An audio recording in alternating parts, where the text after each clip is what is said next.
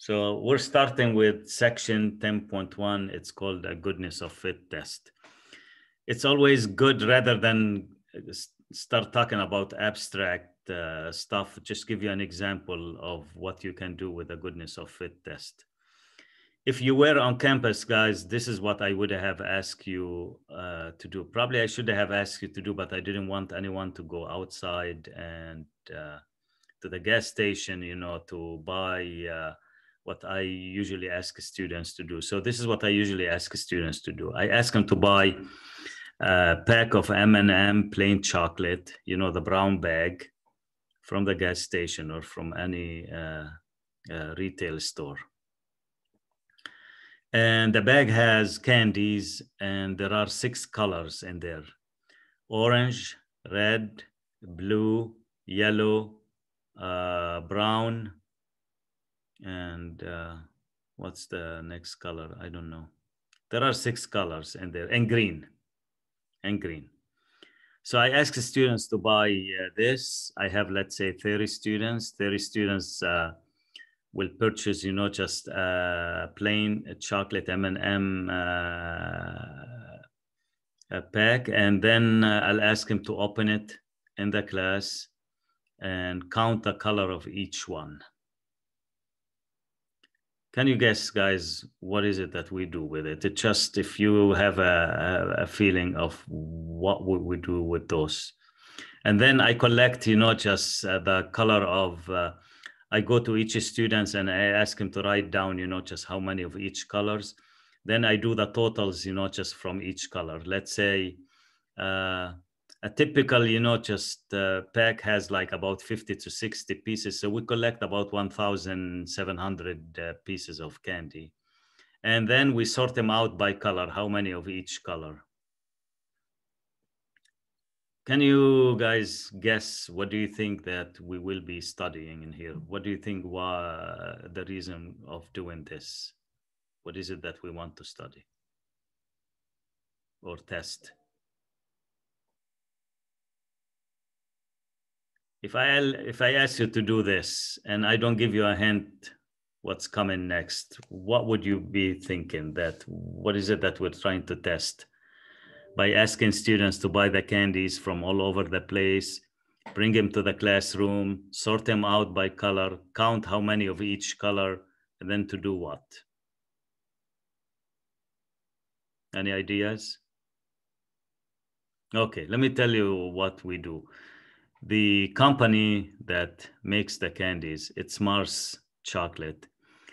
They state that they follow a certain percentage when they make the candies. They say like 14%, just of their candies should be red, 14% should be green, probably 24% blue, etc. So they have a criteria.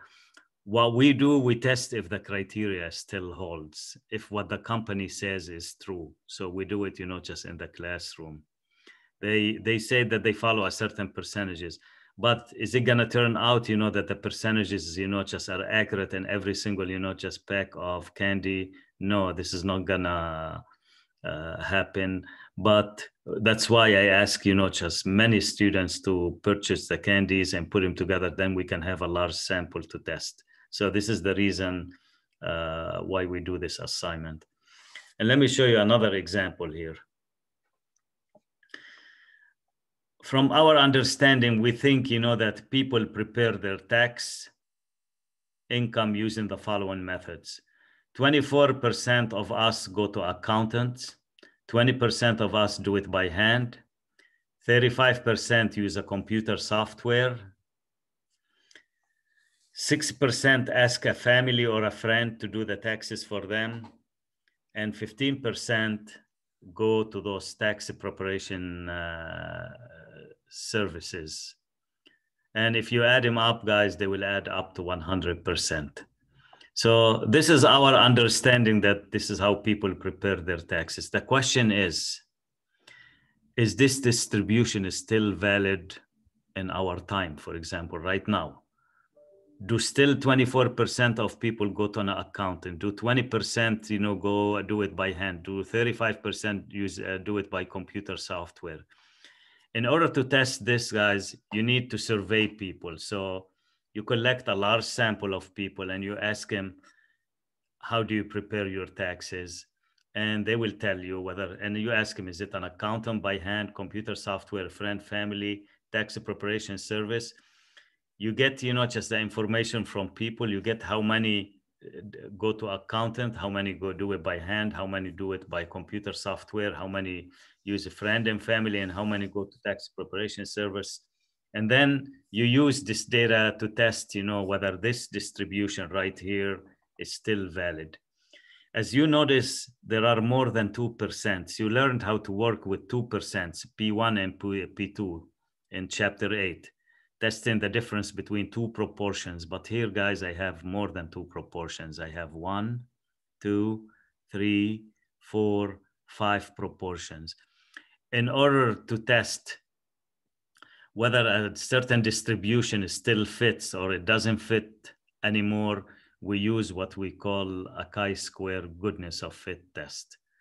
This goodness of fit test, guys, I'm going to show you how to do it by hand, and I'm going to show you how to do it with the calculator. So when you have more than 2%, guys, and you are asked to do a hypothesis test, it's going to be definitely what we call a goodness of fit test. Let me show you another example. Just 1 second.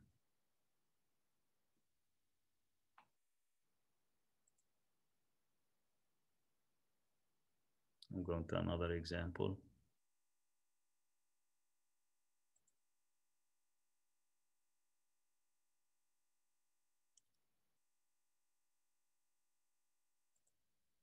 Still about the accounting.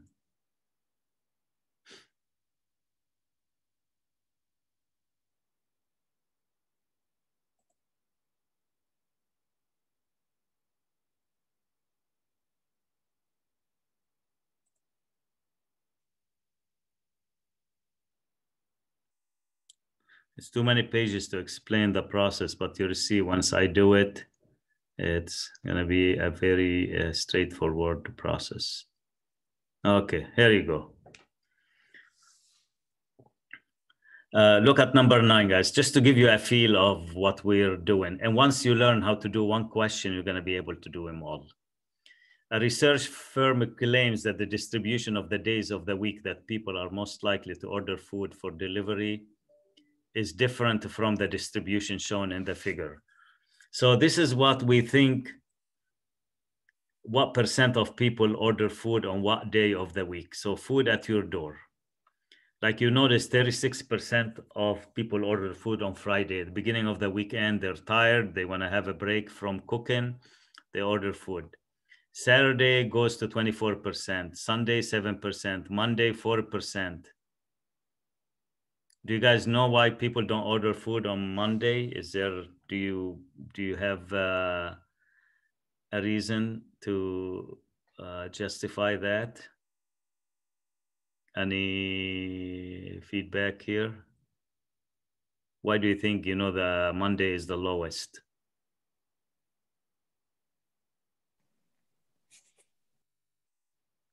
Just say what you think, guys. I'm not gonna grade you for this. Because everybody's diet starts on Monday. Okay, so that's a good reason. Another reason, they have a leftover from the weekend, so they can eat it, just on Monday. They treat themselves well, just on the weekend. And look, on Tuesday it picks up, Wednesday 13%, goes down to 10% on Thursday because people are looking forward to Friday, probably, guys. Okay, this is what we think the distribution is. If somebody come to us and tell us, well, I don't think this distribution is valid anymore and we need to test it, here's how you test it. You select 500 people and you ask them which day of the week you order food for delivery, and you get the results here. And then based on the results, guys, you can make a conclusion whether this distribution is still valid or not valid.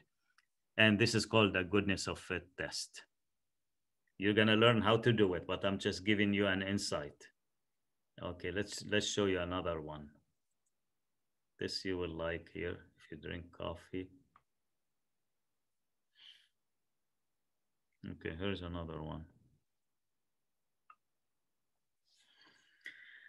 A researcher claims that the number of cups of coffee US adults drink per day are distributed as shown in the figure. Okay, here's the figure, guys.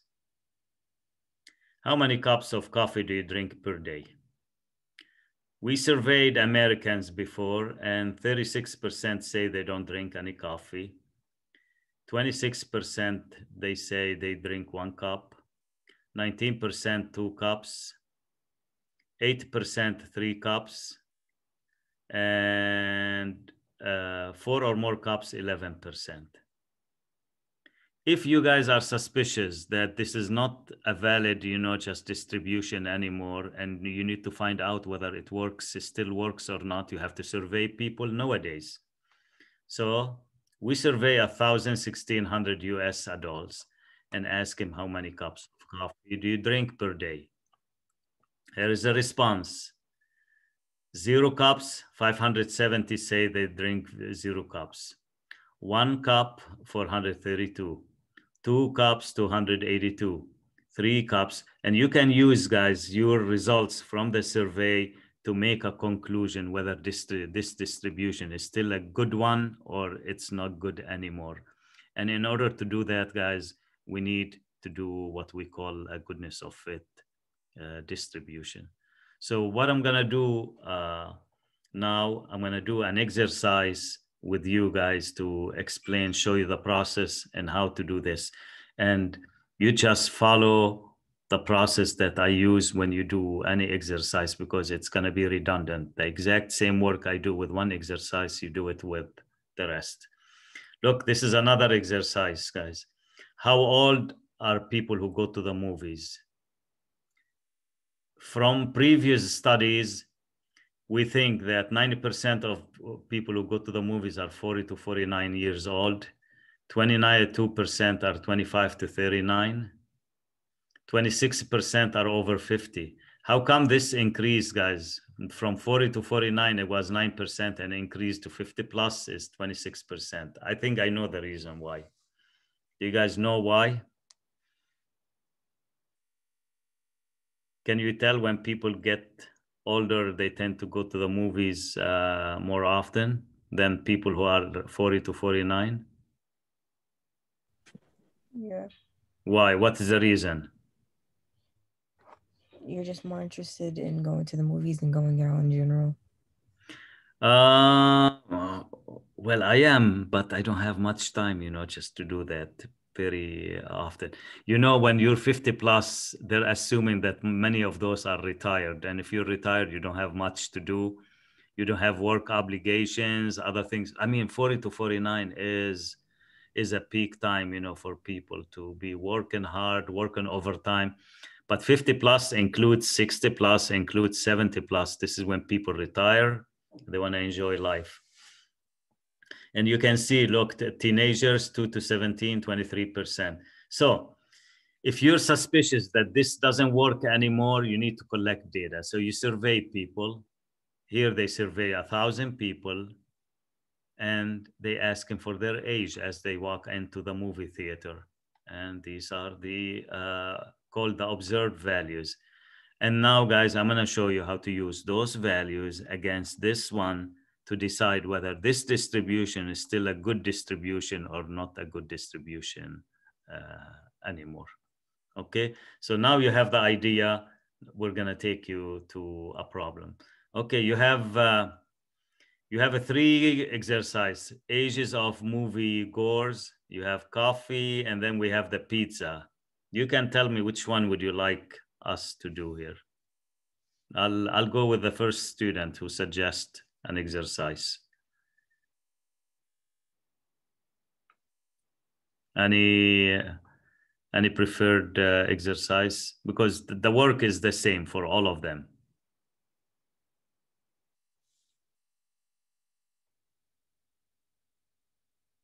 Let's do the coffee one. Okay, it's number 8, and this is the exercise. All right, so I'm just gonna get the data ready, and we're gonna show you how to do this exercise. Okay. So let's begin with age 2 to 17 is 30%, 23%. I'll just write them down on a piece of paper because I will need them. 18 to 24 is 20%. If you have a scrap sheet of paper, guys, write them down because you can work with me on this. 25 to 39 is 22%. And 40 to 49 is 9%. And then 50 plus is 26%. And then from the survey, we had 240 who said they were aged between 2 and 17, 209, 203, 106, and 242.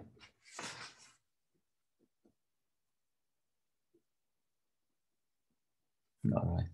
So here is the question. Oh, I'm doing the movie goers anyway. We're doing 7. We'll do 7.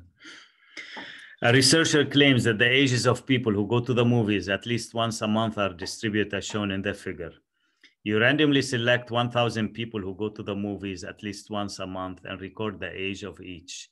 The table shows the results. At alpha equals 10%, test the researcher claim. Okay, so alpha is 10%. All right, let's do this exercise. So I'm gonna switch, guys,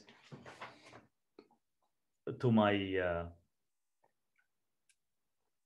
document camera and show you how to do the work there. So let's do that.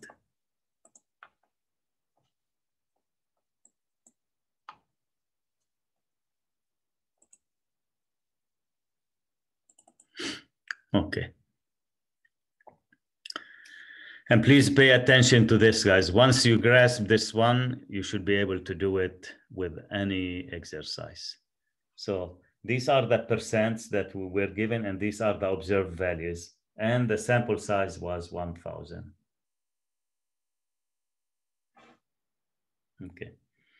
And we need to test that the distribution of the people who go to the movies is as claimed in here. So it's still valid. The 23%, 20%, 22%, 9%, 26% still works.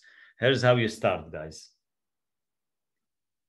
HO, you write always the distribution is as claimed.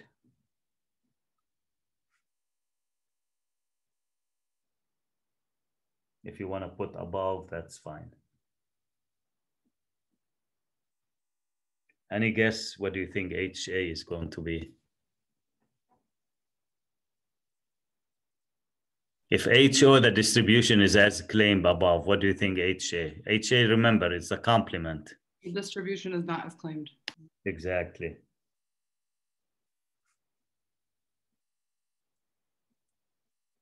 Distribution of moviegoers is not as claimed. All right. And he says, test whether the distribution is as claimed. So this is where our claim here. Okay. We're going to use what we call a goodness of fit test. Let me write it down.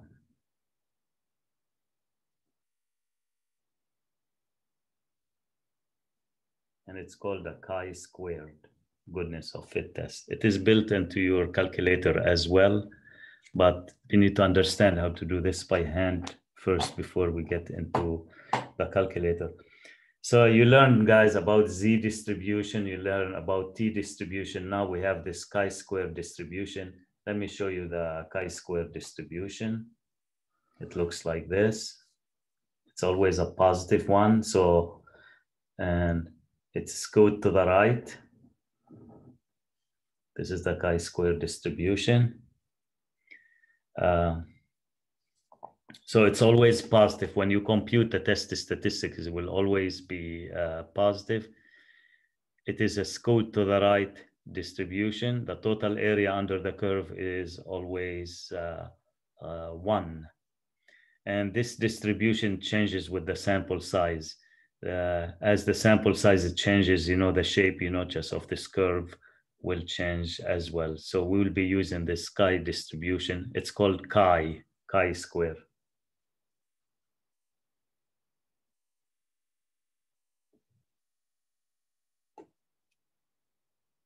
Okay, so that is the distribution I'll be using to solve this problem in section 10.1.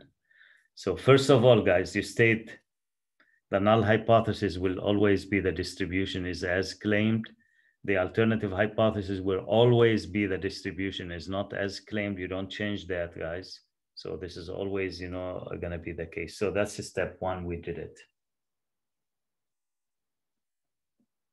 Step 2, calculate the test statistic.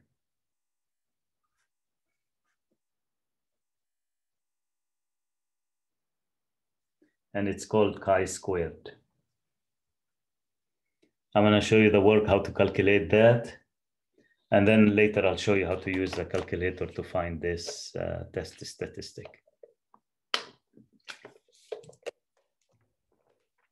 Okay. These values, guys, that he gave us when we survey 1,000 people are called the observed values. So these are the observed values. So we have categories. We have people who are aged 2 to 17. And we have people who are aged 18 to 24. Then 25 to 39. Then 40 to 49. And then 50 plus. And so this is the category here. These are the observed values. Let's write down the observed values. The observed values that we got from the survey: 240 were aged 2 to 17, 209, 203, 106, 242. Okay. Now I'm going to ask you guys a few questions. So these are called observed values. Always the values that he gives you from the survey results are called the observed values. In order to find the test statistic, we need some values called expected values. And they're labeled as E. Okay. If this distribution still works, guys, you would expect a 23% to be aged 2 to 17. You would expect a 20% to be aged 18 to 24. You would expect a 22% to be aged 25 to 39, 9% to be aged 40 to 49, and 26% to be over 50. And we have a total of 1,000. So do you guys have any idea how I can compute the expected values here? The observed values, you get them from the survey, but the expected values, you get them from the percents that you have. Remember, we survey 1,000 people who went to the movies. So how would I compute the expected values for the age 2 to 17? Would you take the 23% of 1,000? Exactly. And then you take the 20% of the total, the 22% of the total, the 9% of the total, the 26% of the total. Exactly. So look, it will be 0.23 times 1,000, which is 230.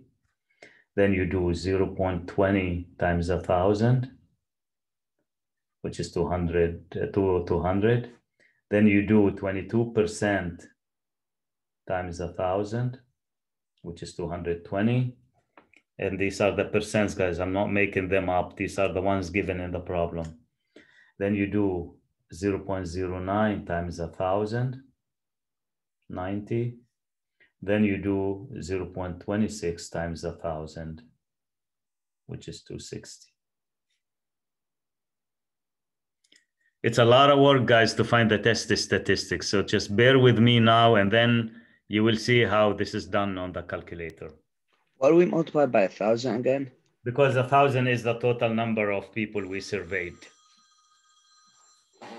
Oh, It's a number, it's a total, always the total. You just add them. If you add those up, you will get 1,000. So you always take the percent of the total, percent of the grand total, percent of the grand total, percent of the grand total, until you get all of them. Okay, so this is O and this is E. Now, guys, I like it to do O minus E for me. That should be an easy one. O minus E, just subtract O minus E. 240 minus 230, it will be 10. And why we're doing that, you will know in a second. 9. 203 minus 220, which is negative 17. 106 minus 90, which is 16. And finally, 242 minus 260, which is negative 18. Okay. So you just subtract. O minus E squared. Now I want to square the differences.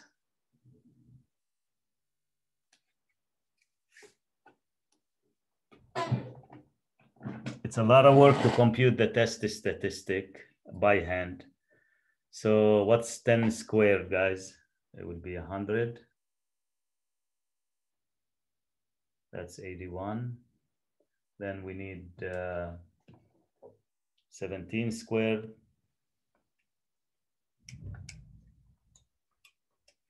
Which is 289. 16 squared. Is it not negative 289?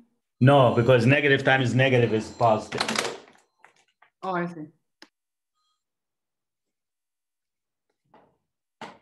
Negative times negative is going to be positive. So it's always positive, O minus E squared. So 256 here. And then, guys, you have 18 squared. So you can ignore actually the negative sign. It will be 324.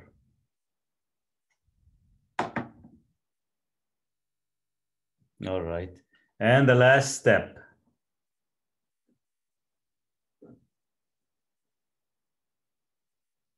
You're going to appreciate the calculator a lot, guys, once we're done with this. Most of the work here is done on the test statistic, but I will allow you to use the calculator where all that work will be simplified later. Okay, can you guys help me find O minus E squared divided by E here? So what is O minus E squared here? 100 divided by E, which is 230. What about this one now? 81 divided by E, which is 200. This one will be 289 divided by 220. This one will be 256 divided by 90. And this one will be 324 divided by 260. So that's the last column I need. And let me tell you why we did all of this, because the test statistic is given by this formula. I'll write it down and show it to you.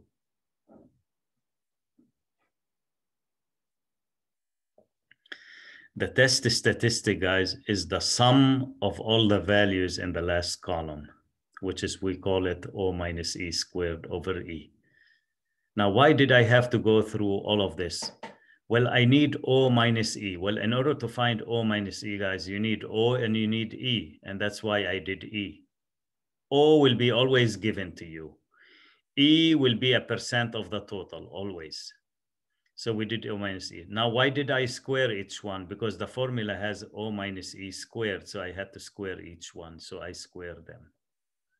Now, why I did divide each one by E, by its E? Because the formula says you need sum of O minus E squared over E. So your test statistic, guys, will be 100 over 230 plus 81 over 200 plus 289 over 220 plus 256 over 90 plus 324 over 260. Okay, let's do this together and find the test statistic.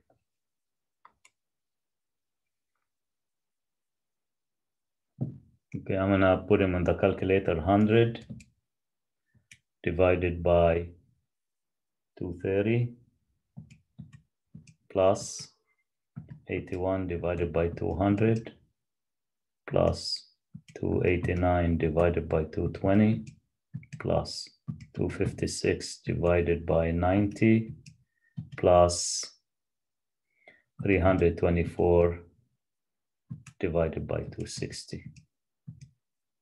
Okay, this is what I got, guys.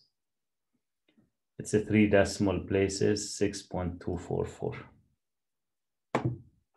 All right, so this is all the work to do step 2.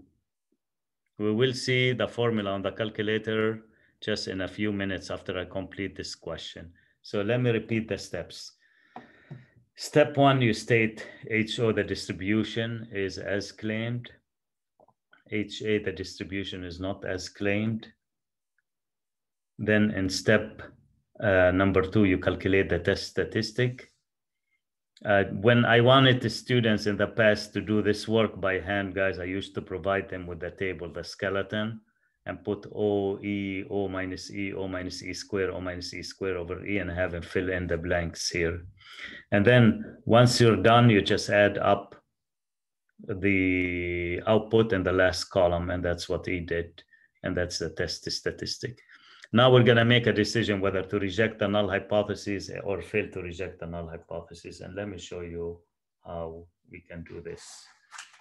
We're not using the calculator yet, so we're using traditional methods. So let me show you how to do the traditional method. And alpha was 0.10%. Okay, that is how you do it. So step 3. You draw this distribution, scoot to the right a little bit, put chi-square here, and that says 0. Then you go to table 6. You see what the table is called? Chi-square distribution. That's what we're doing. And you find a value that's called the critical value that splits up the rejection region from the non-rejection region. In order to find the critical value, you need alpha, which is 10%, but you need the degrees of freedom. And let me tell you what the degrees of freedom here is. Number of categories minus 1. Okay, let me show you. How many categories do we have here, guys? 1, 2, 3, 4, 5. If you subtract 1, what do you get? 4.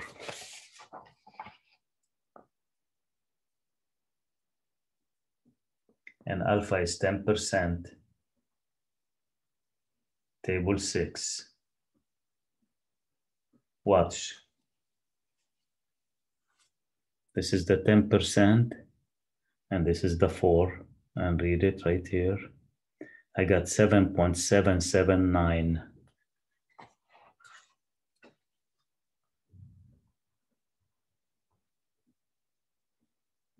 So you put 7.779 somewhere. Okay, because I told you the value will always turn out to be positive, the goodness of fit test in this section will always be a right tail test. So the rejection region will always be on the right. So you do this always.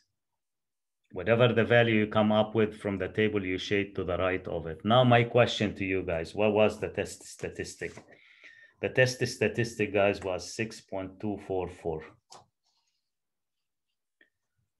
Where would 6.244 go? Will it go to the left of 7.779 or to the right of 7.779? Left. Left, because it's less than.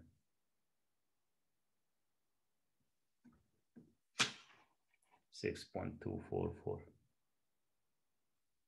And what's your decision, guys? The 60.244 turns out not to be in the rejection region because the rejection region is always to the right. So then you fail to reject.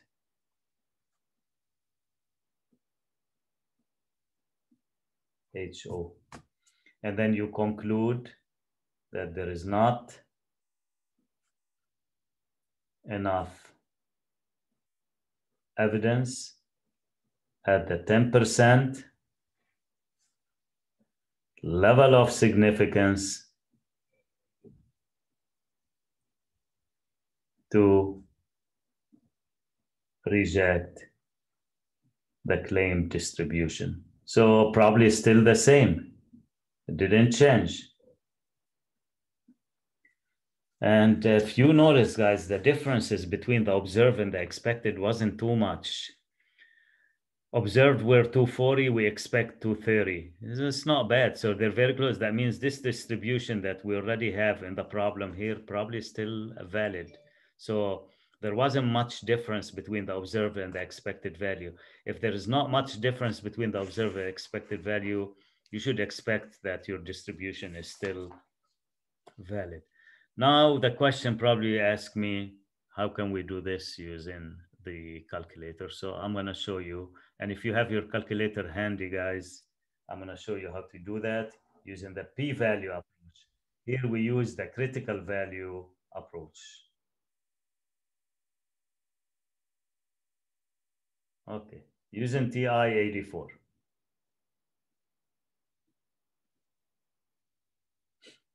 First of all, you have to state HO and HA. You have no choice. Distribution is as claimed.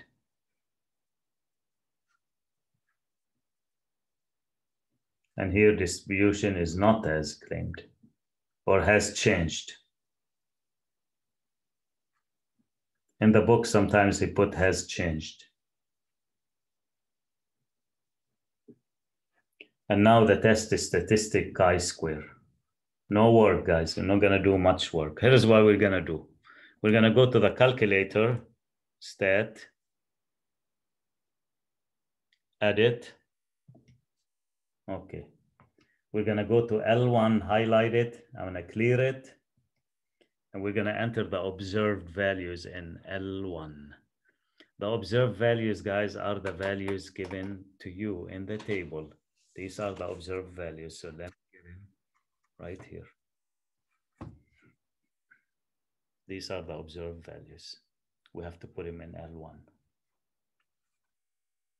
So I'm going to put in 240.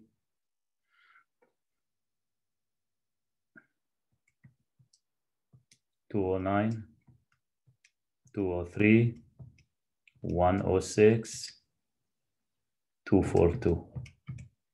What else do you think the calculator needs, guys, in order to find the test statistic for us? The percentages? Yeah, not the percentages, the expected values. It needs them because the formula that we use to find the test statistic needs O and E. So you need to provide the calculator with E's. So clear this. And the E's, guys, you did them right here. The percentage, not just the percentages, guys, be careful. The percentage times the total, percentage times the total, percentage times the total. So I have 230.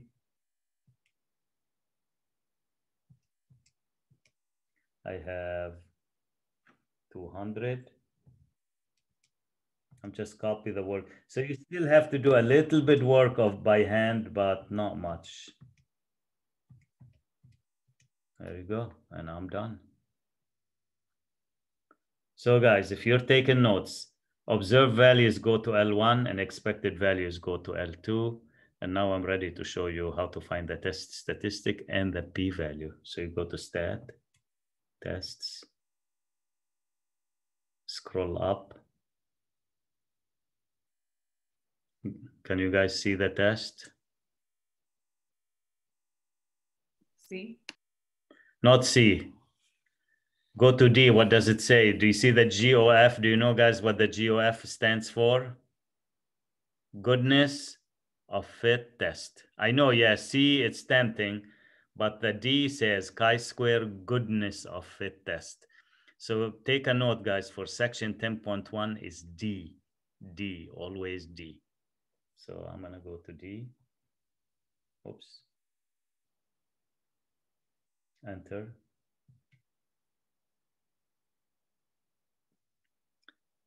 It says observed values in L1, expected values in L2. What were the degrees of freedom? Number of categories -1. We have 5 categories, -1 will be 4. So always the degrees of freedom of number of categories -1. So we have 4 here. Make sure to put this. And let me hit calculate, guys. And we're ready to go. There you go. That's the statistic. Look at the match, guys. See my test statistic, the work I did by hand, and now the calculator does it for you. So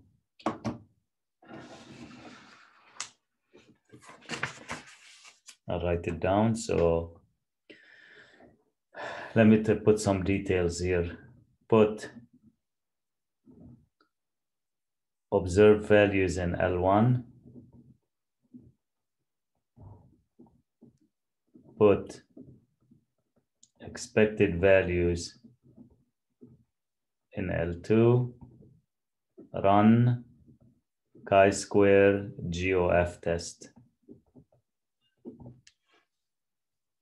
Degrees of freedom is number of categories -1. So chi-square, guys, is 6.244. And look what else we need, the p-value. So you don't need to worry about the table here. 0.1817.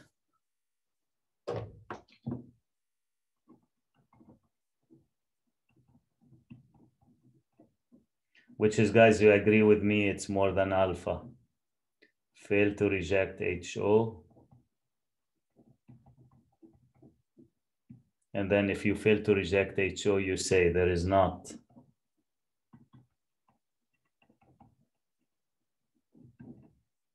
enough evidence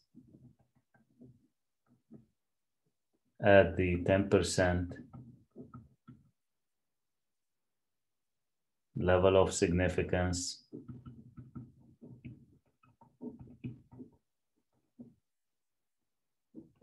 to reject the claimed distribution. So the distribution is still as is, it hasn't changed. This is how you do it using your calculator. Any questions, guys?